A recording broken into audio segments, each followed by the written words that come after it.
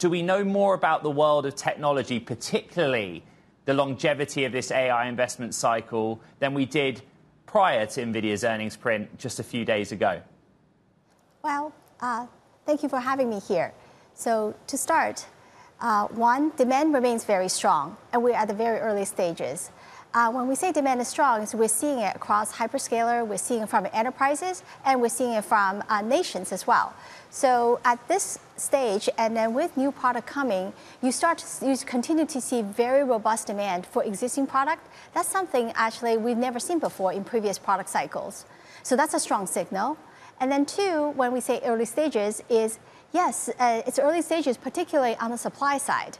We're going from manufacturing a single chip to system-level compute. So a lot of things have to come together, whether it be memory, networking, software, and even on the infrastructure side, the power, the cooling. So a lot of it has to come together, and the ecosystem itself on the manufacturing side has to adapt.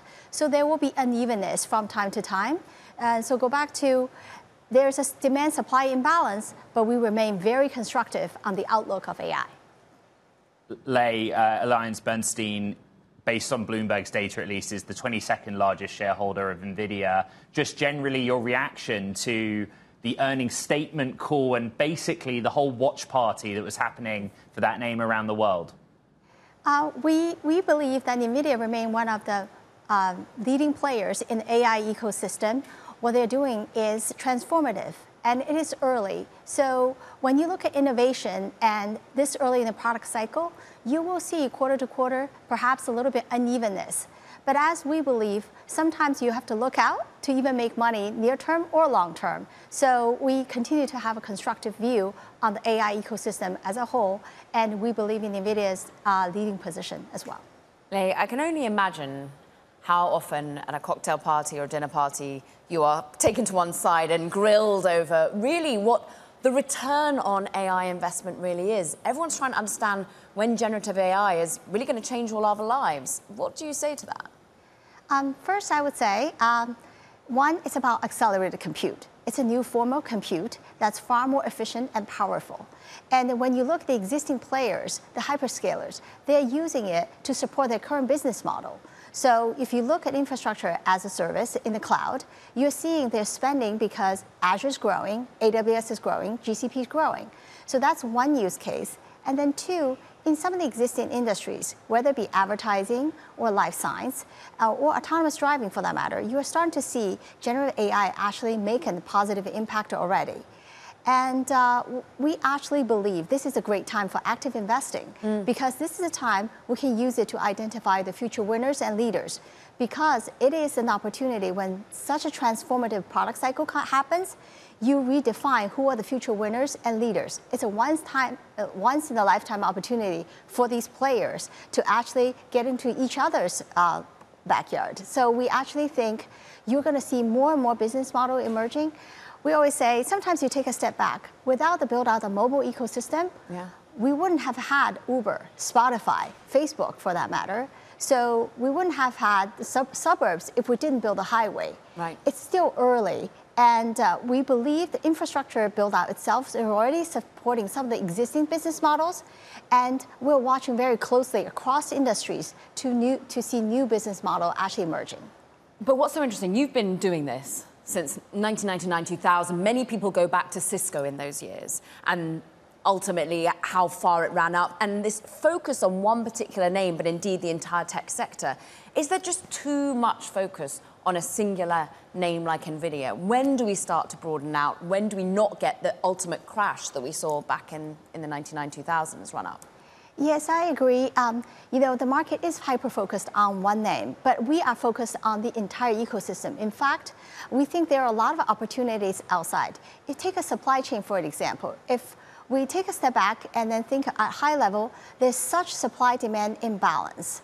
The demand remains so robust, and we are having supply chain issues. So one can say that when there is such imbalance between demand and supply, there's pricing power, there's new profit pools.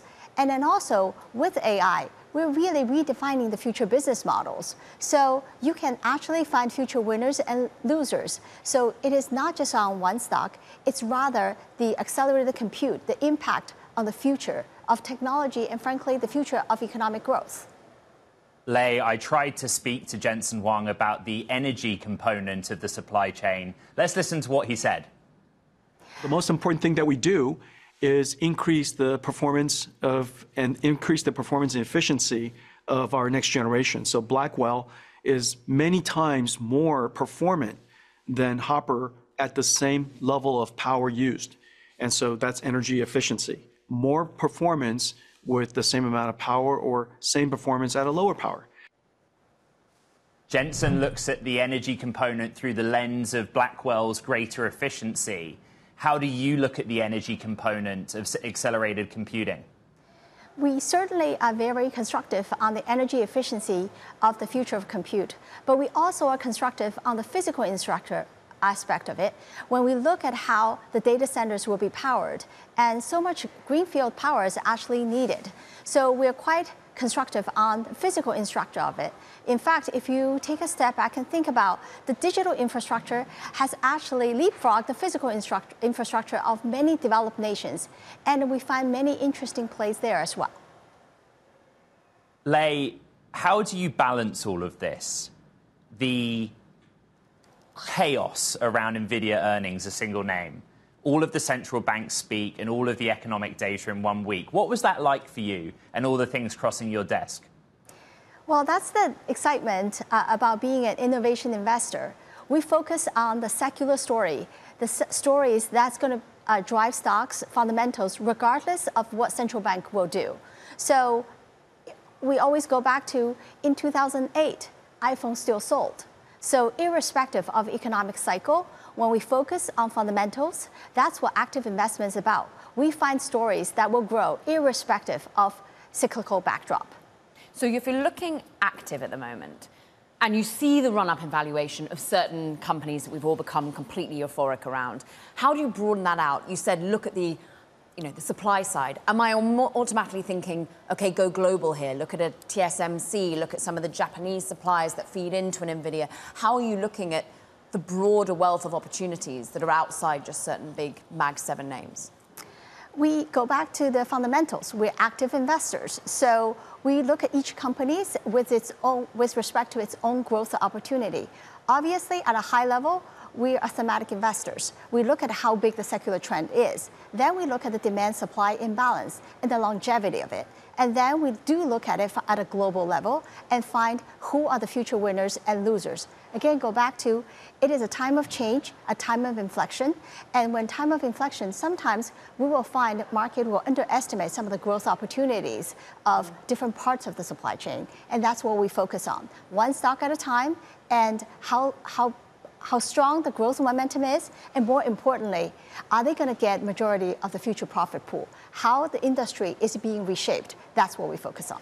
You talk about this highway, and everyone is really focused on the infrastructure play, but everyone's trying to work out, particularly the VC community, where the value is in the applications. You talked about healthcare, about advertising already adopting generative AI, but where are some of those long-term opportunities? Where's being undervalued and underappreciated, and where can adopt generative AI?